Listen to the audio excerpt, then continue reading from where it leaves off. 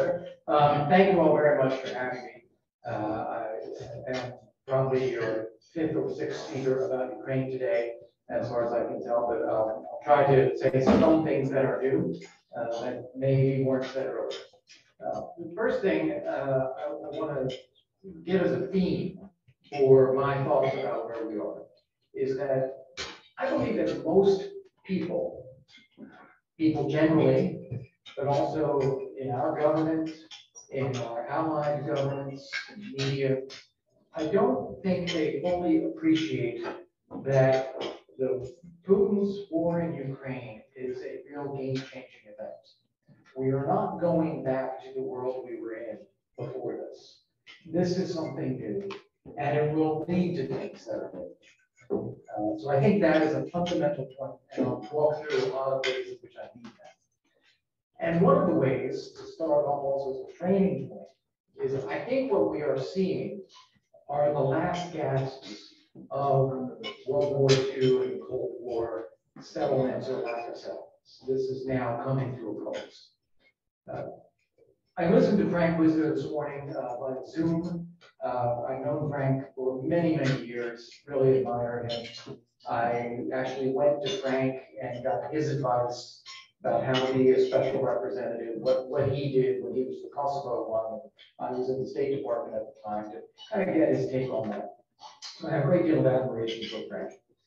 But I fundamentally disagree with many of the things that he said. And I think the first thing, it gets to this framing point. I think Frank, from what I've heard him say this morning, is imagining a world which is going to be similar to the world that we have been living in for the past 50 years or so.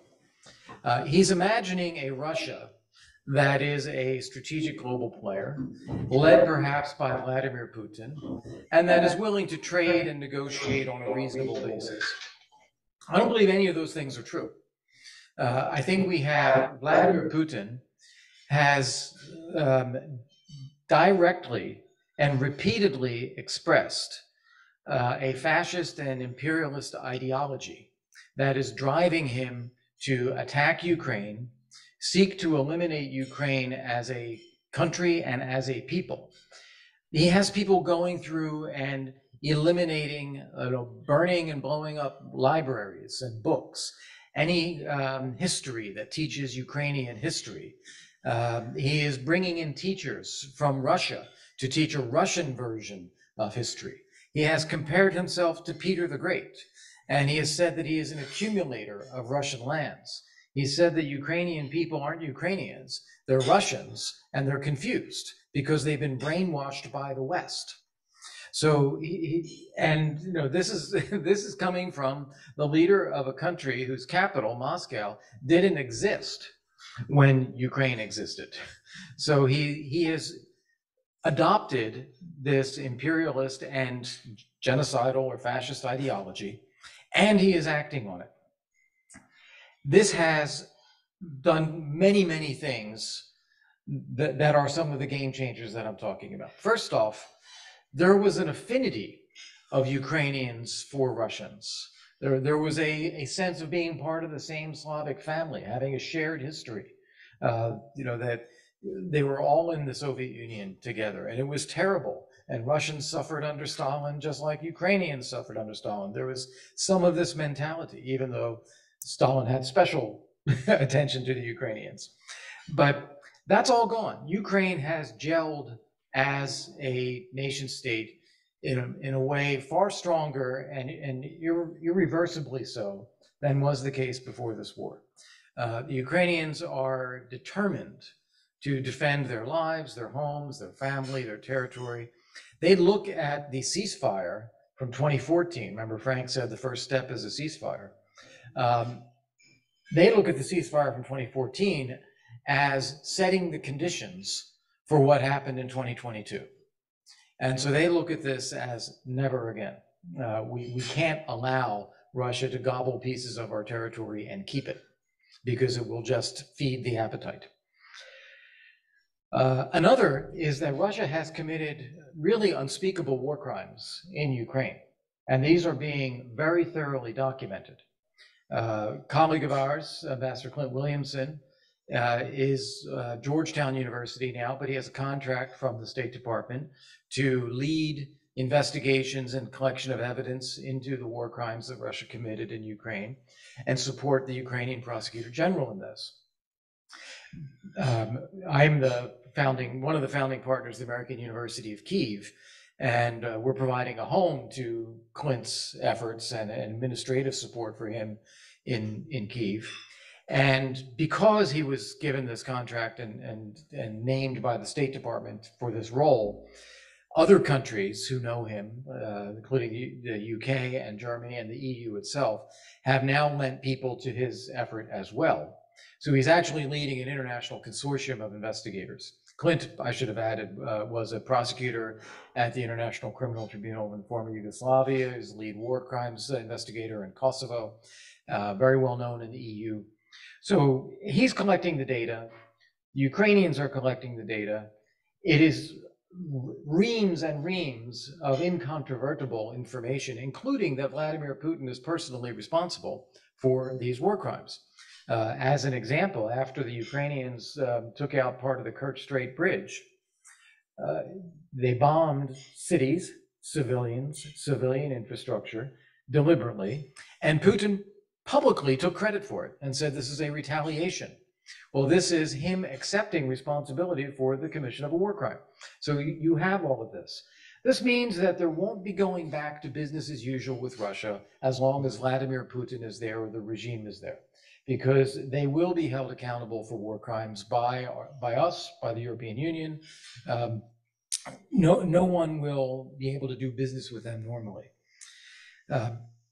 Another game changer here is we've always talked about, and Frank said today as well, that, well, they can never be a member of NATO and this is too much for Russia. Well, I disagree with that, because I think what we've seen is the absence of NATO membership has been an invitation to war in Europe. Where we have gone ahead and extended NATO membership, Putin is deterred. And the only countries that he has attacked, Georgia, Ukraine, and then in not an attack, but an occupation of parts of Moldova, are countries that are not part of NATO. And those that are incredibly vulnerable, such as Estonia and Latvia and Lithuania, he has not touched. And I think he believes that the NATO Article 5 guarantee is real. Now, another way to bring up the NATO issue is to say, well, what Ukraine is doing now, being told they can't have NATO membership, is looking for security guarantees. Who will give them a guarantee? Well, the Budapest Memorandum was a security guarantee, and that didn't work. And that was the US, UK, France, and Russia all saying that we'll guarantee the borders. Now they're looking at other countries who might say, yes, we will commit to defend you and arm you and support you and so forth. But think of it this way. Why would the United States do that? Why would we give a security guarantee to Ukraine by ourselves? Why wouldn't we want 30 other countries to be committed to doing it with us as well? That's the deterrent value of NATO. And likewise, if we don't give a security guarantee to Ukraine, who's going to believe the UK, Poland, and Lithuania saying that they're going to defend Ukraine? That's not going to deter Russia or mean anything in any way if the US has made clear that we're not. So the only real way forward is for all of us to provide that guarantee through the mechanism that already works, which is NATO membership. The EU, interestingly, has already come to this conclusion that they've already extended candidate status to Ukraine, and they've committed to provide substantial support for Ukrainian reconstruction and recovery. That gives them leverage as well. So it's not just a matter of saying you can become a member of the EU, it's that we're going to give you money to help you rebuild, and as you rebuild, you're going to adopt EU standards. Which is needed in Ukraine, frankly, as well. So I think EU membership for Ukraine is real. I think NATO membership for Ukraine will become real once the war is done. Another piece of this, which I'm sure Jennifer talked about in the panel because she gave me a readout of it, is we're seeing the end of the myth of the Russian military as we've known it. We all believed that the Russian military was rebuilt after the collapse of the Soviet Union and quite capable, and something that we were going to have to prepare and defend against in the future, perhaps. Well, two things have happened. First off, we have seen that it's a hollow shell, that it is not capable. They have problems with manpower, they have problems with training, they have problems with equipment maintenance, they have problems with corruption and scavenging and cannibalization of equipment, they have problems with command and control, they have problems with leadership, they have problems with morale and motivation. They have been incapable of performing as a modern military throughout this entire conflict. And because of that, they have lost over half their combat capability, their conventional combat capability. They have just burnt through it.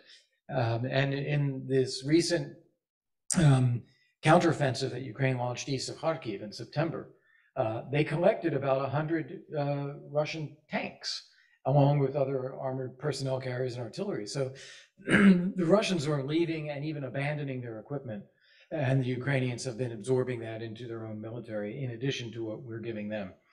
So we see a picture here of Ukraine surviving as a sovereign, independent European democracy. We see a picture of Russia being a pariah state as long as Putin is in charge or his forces are occupying parts of Ukraine against Ukraine's will. We see a Russian military that is nothing really for us to worry about very much in the future, only nuclear weapons. And there again, we see that nuclear deterrence is actually working. So those are all big changes, and adding to that European Union membership, NATO membership. Closing gray zones in Europe will be fundamentally adding to security in Europe. Bringing Ukraine into the EU will actually revive European economic growth. Think about a country, I'll just take it in the abstract, a country that has vast territory, one of the largest in Europe.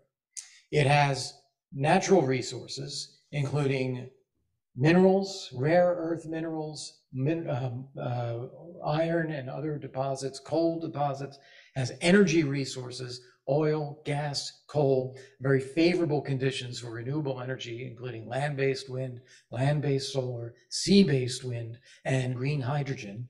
It has a very talented and well-educated population, has the second largest tech sector in Europe. It is undervalued, and the second lowest GDP per capita in Europe. Their GDP has gone down 50% this year because of the war. So this is a bargain. It is a country poised for rapid economic growth when the war is over. It is a place that through its growth will be fueling European growth. It will provide manpower, which the EU lacks like we do. It is going to be a revival of Europe's economy at the same time that it will have the largest and best equipped military in Europe and a boost to NATO as well. So I think that's where all of this is headed. Now it'll take, at least a year, maybe two, maybe more, for this to play out. And I think our responsibility then as a country, as the United States and as part of a NATO alliance, is to be steady, that we are doing the right thing by helping the Ukrainians defend themselves. They are strategically weakening one of our main adversaries, which is useful for them to do at very low cost and risk to the United States. They are building a better Europe, and they're going to be laying the foundations for future economic development. So I think we get a lot out of this. And answering the question that was asked about China, what do we get out of this? This is Jim's question.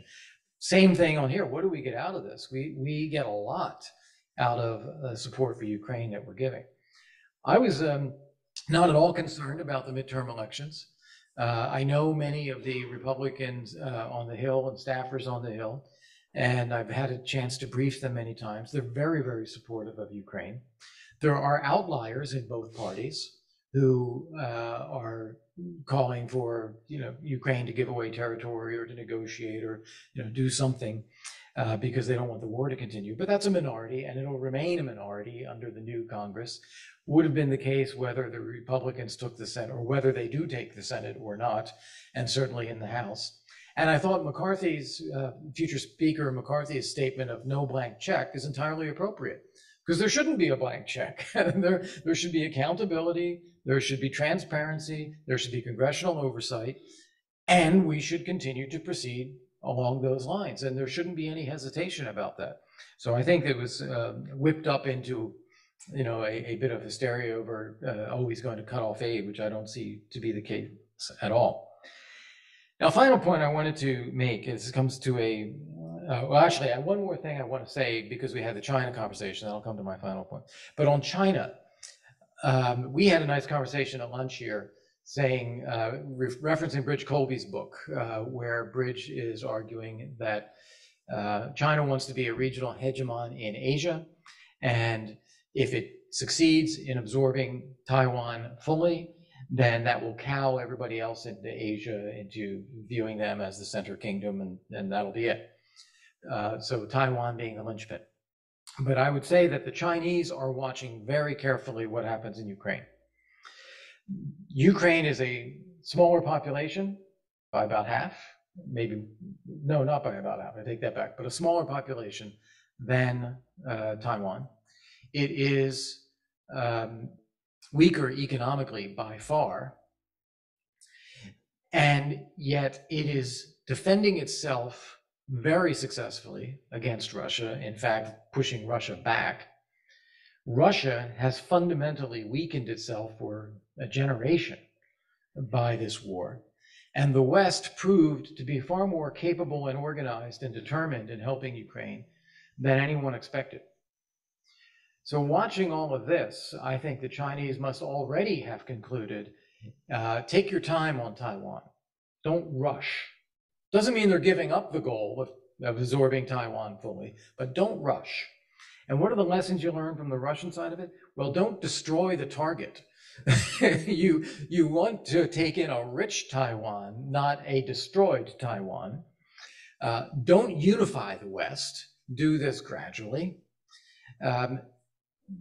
Don't commit all of these war crimes and all of these horrendous things which will unify the world against you. View yourself from a position of strength where you are a rising power and you have time, as opposed to a position of a declining power such as Russia. So I think all of those things are lessons for China that they will get out of this. Now to the negotiations point, because this is, I think, topical. It's coming up everywhere now. We had the 30 progressive members of the House sign this letter and then retract it, which Frank mentioned this morning. We had Frank calling for negotiations. We had Jake Sullivan visiting Kyiv and meeting with Zelensky and saying he needs to show that he is willing to negotiate with Russia. We had Jake talking with the Russians, Patrushev and Ushakov, which was reported in the Washington Post over the weekend. So a couple things about negotiations. First off, Vladimir Putin has no interest in negotiations. He has staked out in very strong ideological terms goals that are about the destruction of Ukraine, the accumulation of Ukrainian territory, the annexation, which has already been passed through the Duma and signed by him, of these 4 provinces of Ukraine in addition to Crimea. He is not interested in negotiating a solution. He is interested in seeing if he can get for free what he otherwise is trying to fight for. So that's his mindset. Urging the Ukrainians to negotiate about what exactly? What would they negotiate about? Because the Ukrainian position, as Vladimir Zelensky expressed to the COP27 conference in Cairo yesterday, is we should get our territory back. Russia should pay reparations. There needs to be accountability for war crimes. There need to be security guarantees in the future that this doesn't happen again. Perfectly reasonable position. There is no way that Vladimir Putin's going to do this. So what are we saying when we say negotiate? We're saying give up territory? If I were Ukrainian and the Germans came to me and said, you know, why don't you give away Donbass or give away Crimea, that'll make them happy. I'd say, why don't you give away Munich? You know, that might make the Russians happier. Give them that. Or, you know, if the Americans do this, yeah, or, you know, why don't you give them Alaska back? See how that works.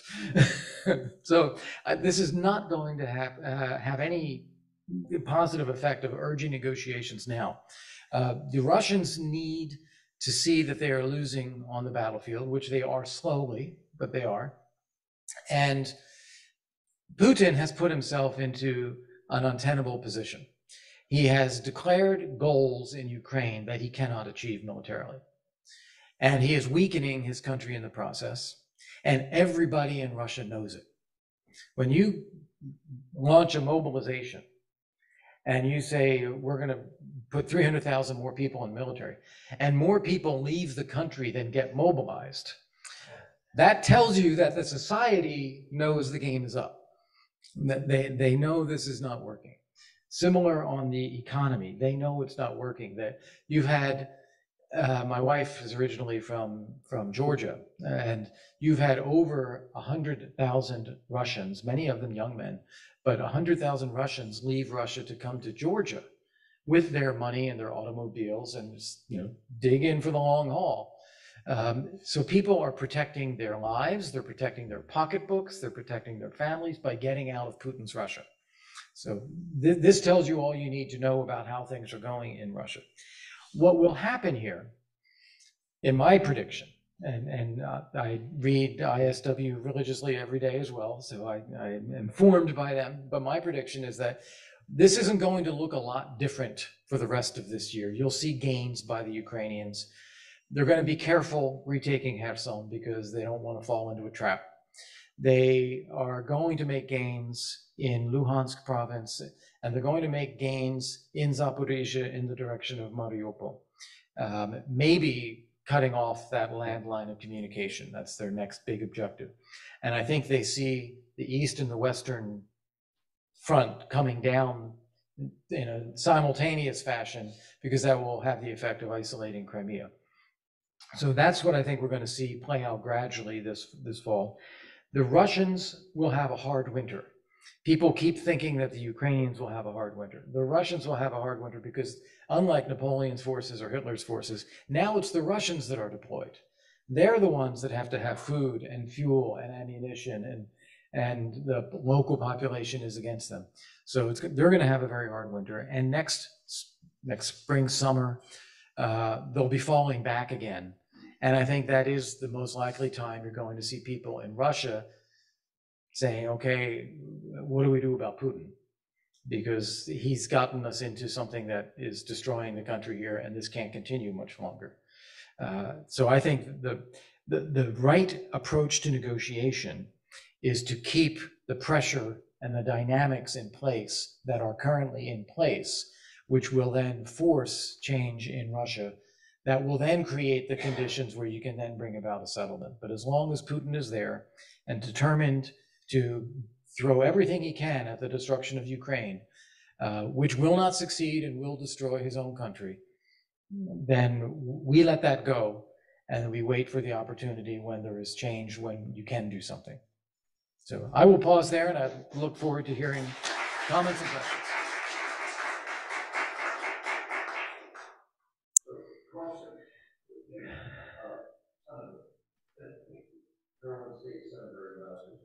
Hi, good to see you. Yes. Very interesting. I agree with, I think 100% of what you said.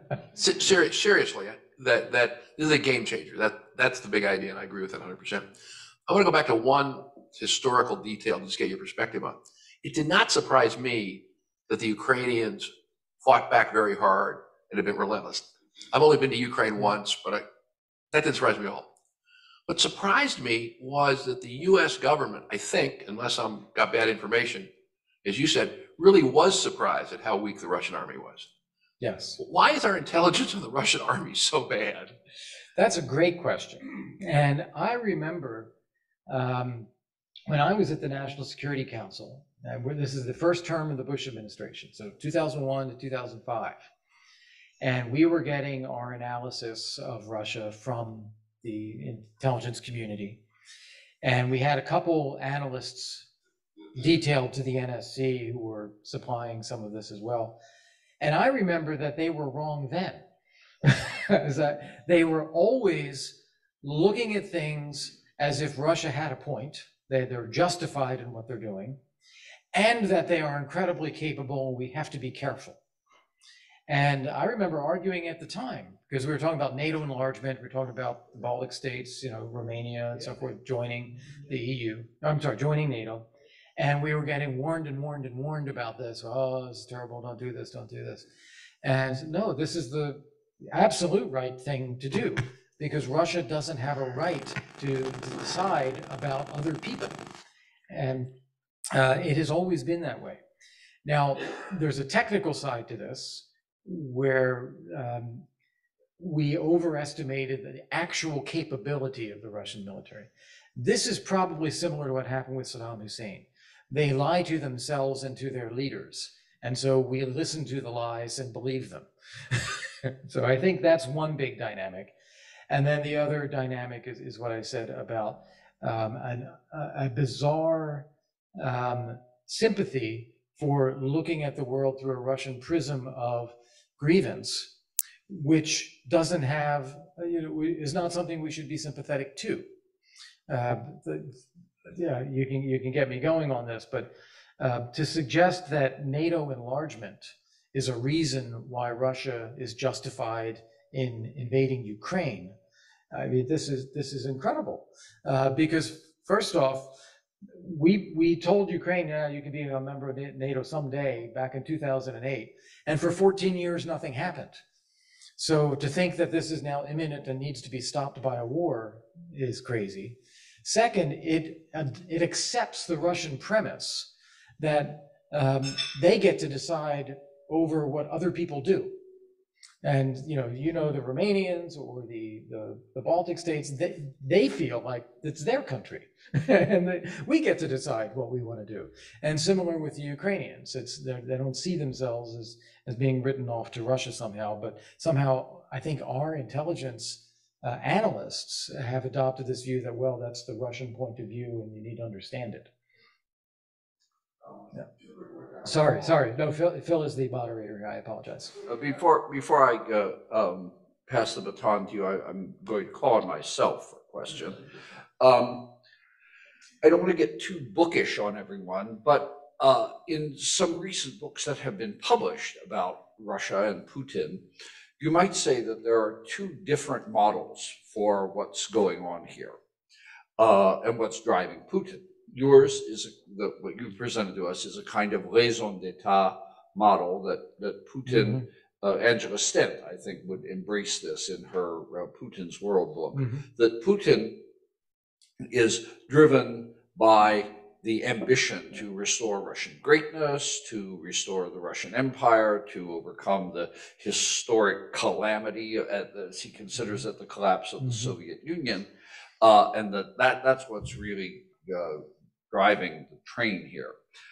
But others who focus on the essential nature of Putin's model of political control, or put differently, the essential corruption of his regime, say Anders Aslund or Karen Dawisha in their books on Putin's corruption, would say, well, no, wait a minute, these small victorious wars, a phrase that is attributed to a long ago czarist minister, small victorious wars are a necessary accessory of a regime that is essentially a kleptocracy. You can only keep stripping assets from the state, stealing the state blind, enriching your plutocrats and impoverishing others if you can distract the public with nationalistic victories. And that this is just the biggest small victorious war that he had planned, and he just bit off more than he could chew. Yeah. Which is the right model, do you think? They're kind of two different models. Yeah, I don't think that they're inconsistent with each other, though. I think there's a dynamic of both. I think that Putin, I think he is personally mainly driven by his sense of history and legacy. He does view the collapse of the Soviet Union as a great tragedy. He blames the West for this.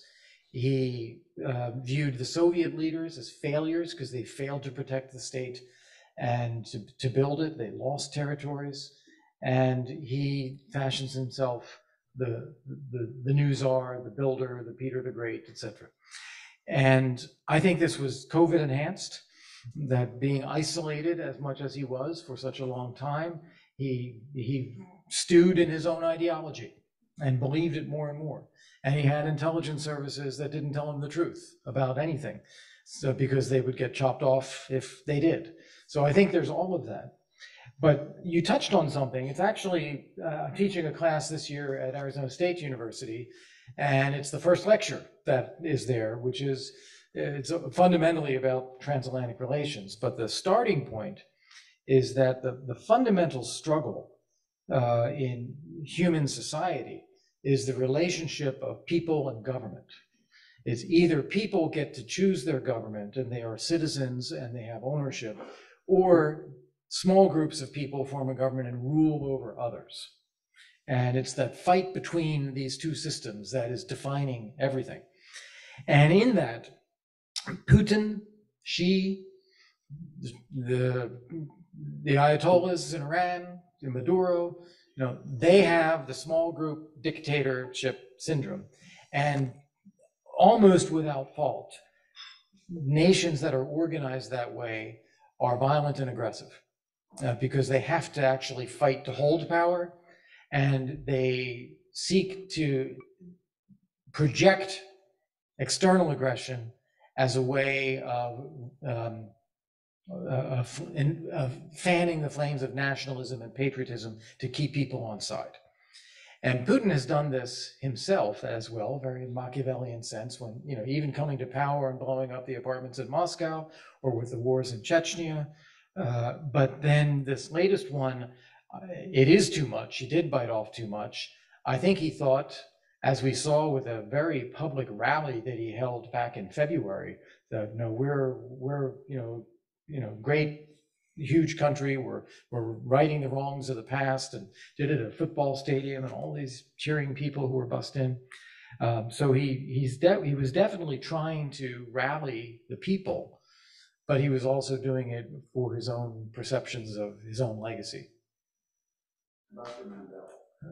Two questions. One of which, thanks for being here. What does winning look like from the Ukrainian perspective? And secondly, I'm just curious of your view about whether the nuclear threat is a real one. Mm-hmm. I mean, I'm sure it's a real one, but what do you think about it? Well, I think winning has very different shading to it. The most fundamental of these is Ukraine survives as a sovereign, independent European democracy. Full stop. Now, that means the fighting is about the borders. The fighting is about the arrangements with Russia. The fighting is about what type of regime Russia has there. The fighting is about, well, what are the guarantees in the future? All of these things, they have to get sorted out. But Ukraine wins by being Ukraine, which Putin sought to exterminate. Is there an incident that creates that? Well,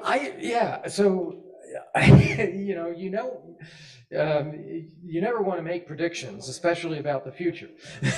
But I think that if you look at what happened to Gorbachev, you look at what happened to Khrushchev, at a certain point, Putin will be at Sochi, and the guards are going to change.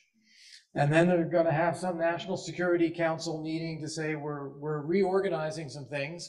And by the way, our great leader is suffering from a little bit more severe illness. You all knew he had something, and we're hoping he gets better soon. So that's, I think, the kind of thing that happens. And I would expect it to be before we're meeting here again next year. But this is just my speculating out, what it could be. Now, what could cause something like that? Maybe a massive Ukrainian victory in some battle where it's really incontrovertible that this just collapsed the Russian forces. Maybe it is the Ukrainians taking Sevastopol, or at least knocking it out. Maybe it's the Kurt Strait Bridge going down. Who knows what would precipitate that? But I think that's the direction it's heading in.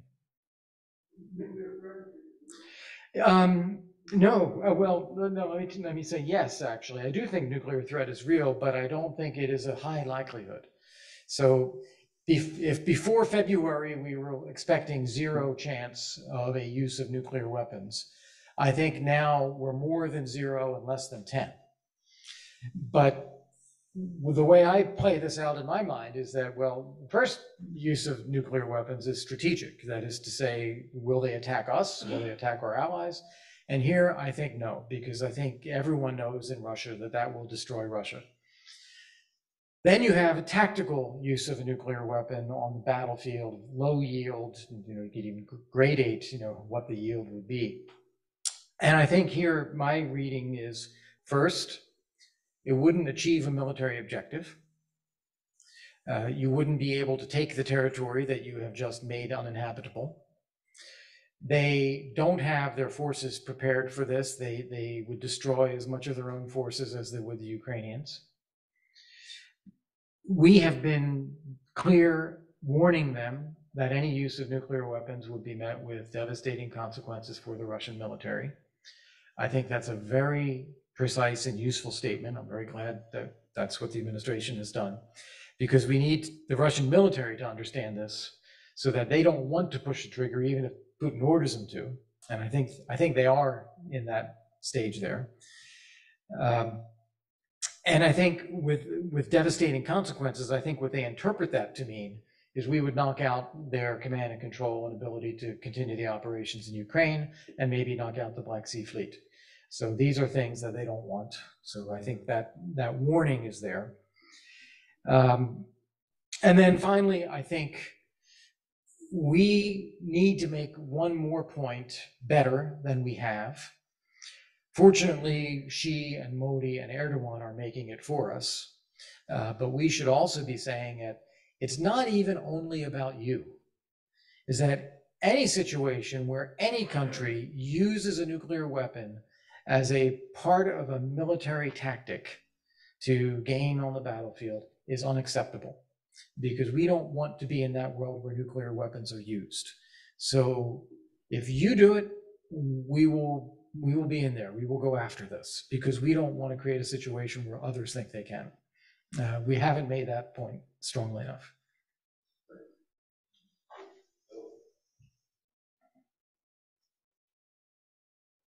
Thank you. Terrific remarks. Enjoyed them. Thank you. And thanks for being with us. So let's assume that Jennifer, who spoke to us this morning, is correct, and that Ukraine will be more and more victorious on the battlefield and push Russia back to their borders. The question is just a matter of timing.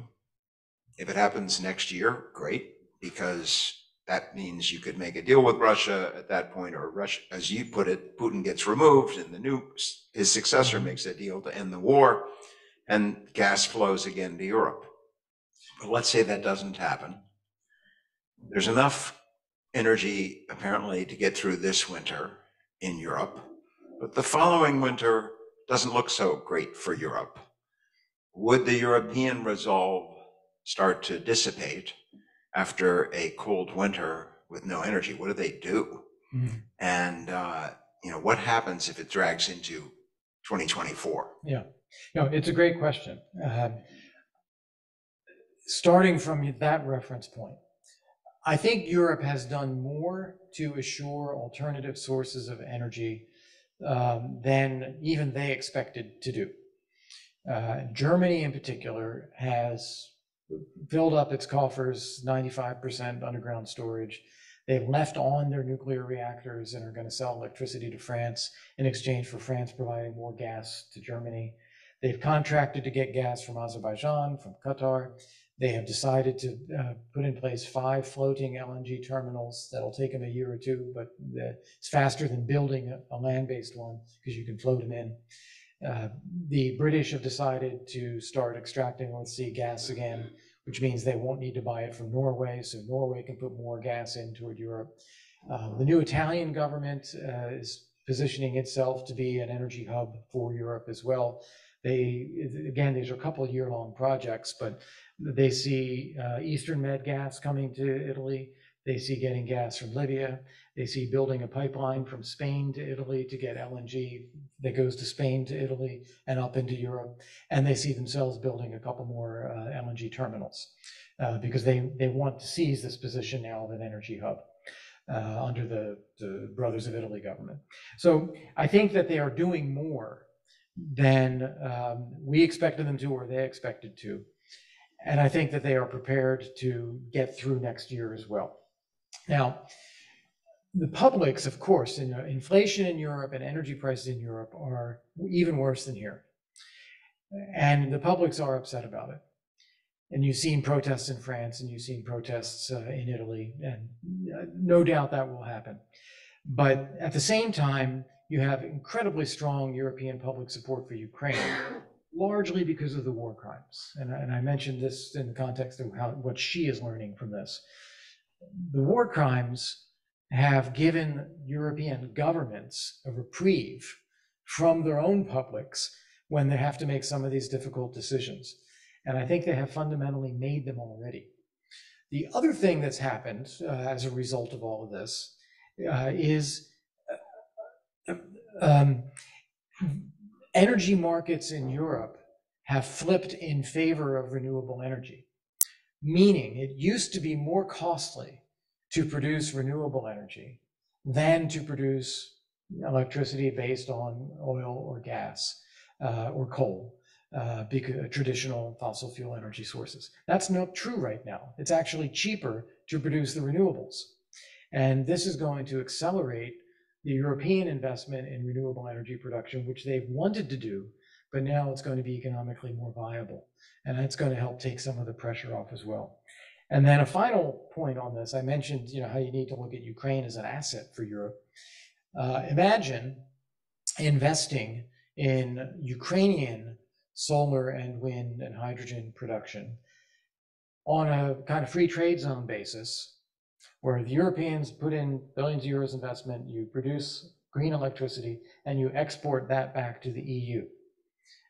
That then helps the EU get off of the oil and Russian gas. It drives down consumer prices. It helps them meet their green energy targets, and it provides a business basis for growing Ukraine's economy rather than a handout basis. So I think that is a very viable idea that I'm pushing, and I think we'll probably get somewhere under the next couple of EU presidencies and G7 chairmanships. With that, we consider you our time, according to our president. Which again? So, can I need Kurt?